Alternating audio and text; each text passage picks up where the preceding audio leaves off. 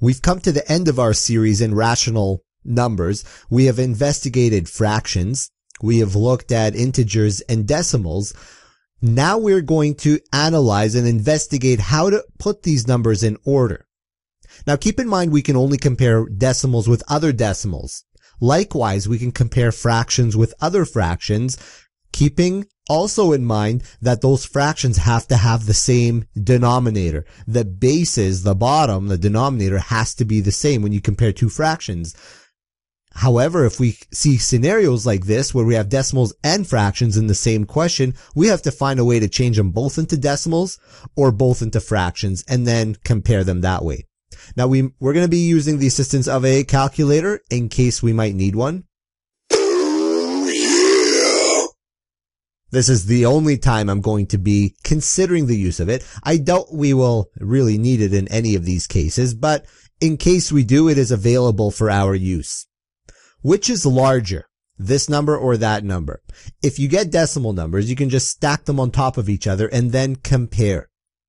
Let's see how that works. Let me make this one a little bigger so that it stacks perfectly. Line up the decimals and then compare that way. Start on this end. They're both ones. It's tied. They're both sixes. Let's keep moving. They're both twos. So far, it's a dead tie. Fours. This is a 1, this is a 2. Haha, this is bigger. The bottom one's bigger. So we'll put it back over here and we will allow the mouth to eat the bigger number. We will point the mouth this way. Imagine the teeth on this side and the teeth, and he's going to chomp this number because it's bigger.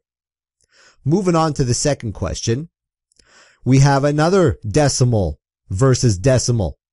We're going to put these on top of each other and we will analyze them once again. We have zeros here. We don't start on this side. We start on this side. These are the wholes which take first priority, and then the tenths take second priority, and then the hundredths and so on. So zeros are tied. Twos are tied. And then we have 0. 0 again. 0 versus 0. It's tied. 0 versus 0. 0 versus 1. This is the winner right here. So we'll put him back and nothing different. We have our mouth opening to this side. I'll put some fake teeth on him, maybe a grill, and he is the winner. Now we have a situation where we have a decimal versus a fraction. By the way, I hope you're writing all this down and taking notes, or at least trying it along with me. That's the best way to learn this sort of thing. We have decimal 27 versus 2 over 6. The easiest way would be to convert them both into decimals. I don't like converting everything into a fraction. If I see at least 1 or 2 decimals, I'm going to do my best to convert everything into a decimal, because the problem with turning this into a fraction is you're going to get 27 out of 100, which is easy enough to write. However, comparing fractions requires you to have the same denominator, which means you have to turn that 6 into 100.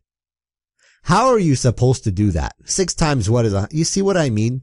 So instead of doing that, let's get rid of this and turn this one into a decimal.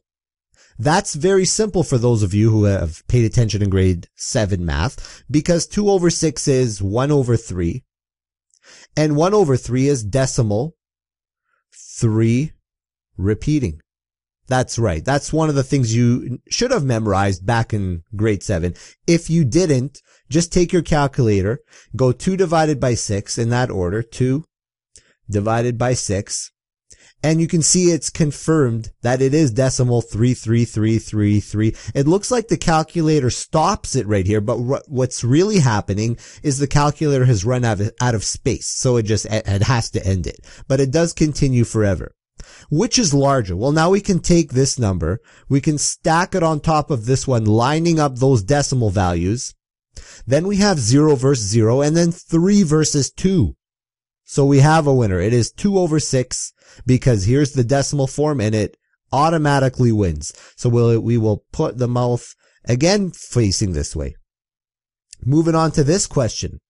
Here we have a decimal versus a fraction. And like I said, it is best to turn them both to decimals. So what is the decimal version of this? Again, if you've paid attention in grade 7 math, then you would know right away that this is -3. And 4 over 9, we need to put a decimal because the fraction is coming up. We have the wholes over here, and then the decimals next because the fraction. Anything over 9 is that number repeating. So if it's 4 over 9, it's decimal 44444. If it's 6 over 9, it'll be decimal 6 repeating. Here we have a 4, so it's going to be 4 forever.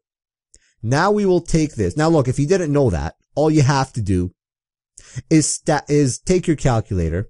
You don't have to punch in the -3. Because that's obvious. It's just -3 wholes. You just have to punch 4 over 9. So you go 4 divided by 9.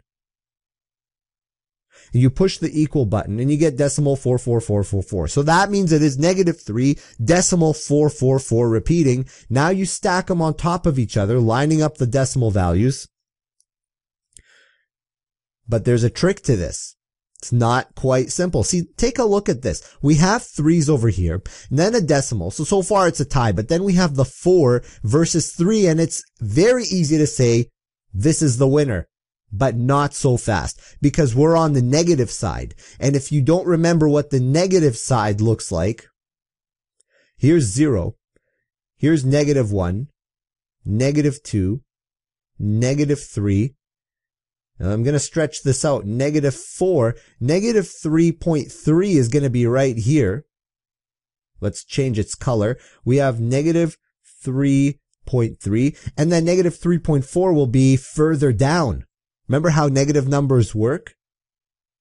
As you move to the left, those numbers seem to be getting bigger. The numbers keep growing. So 3.4 would actually be less than 3.3 because 3.3 is a little bit closer to 0. So it wins.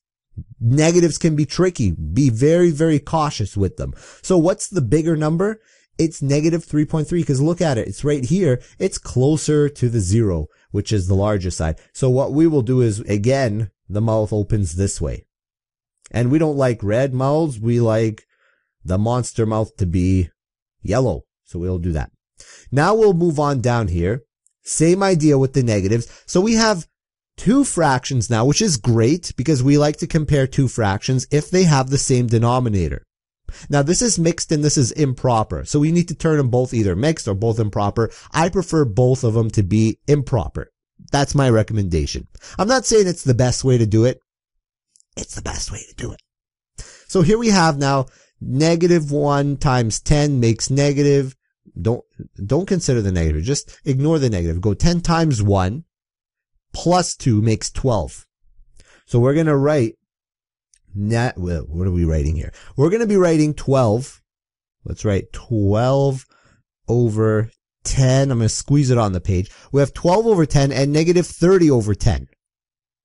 Not really. This is -30 over 5. We need to times this by 2, times that by 2, and now we've got -60 over 10 versus 12 over 10. Put the negative here.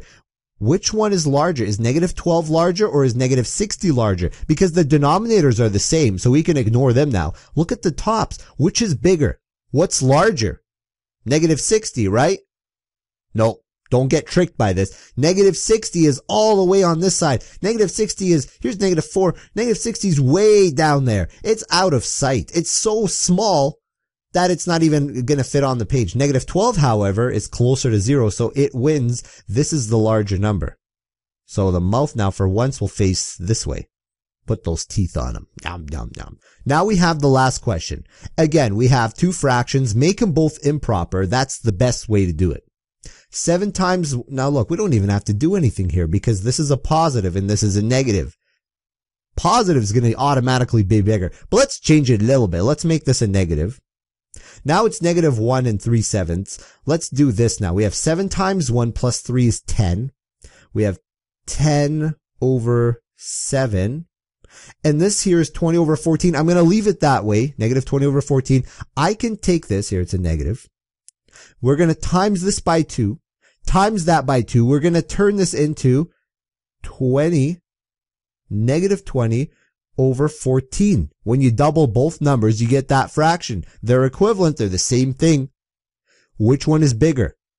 Look at it. Do you see it? The denominators match. Look at the numerators. They're both -20. They're equal. We'll put an equal sign.